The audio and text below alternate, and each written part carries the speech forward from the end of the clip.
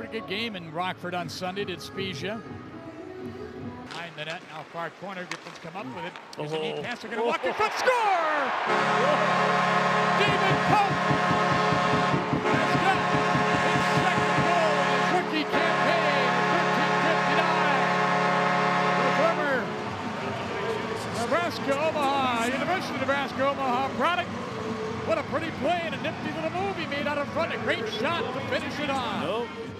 All of a sudden, the Griffins go bang, bang, bang, and get three really good chances there. Drop it back to Cross. High slot, let it go. Save, rebound off the crossbar and in.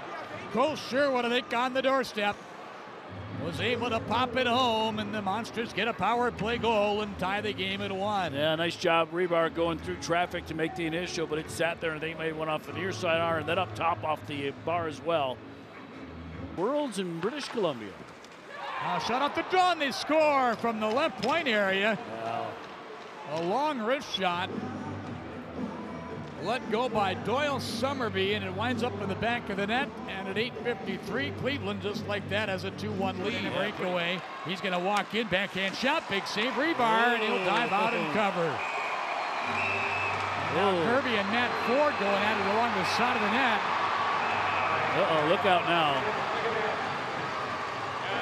First real show of any tempers in this hockey game. No kidding.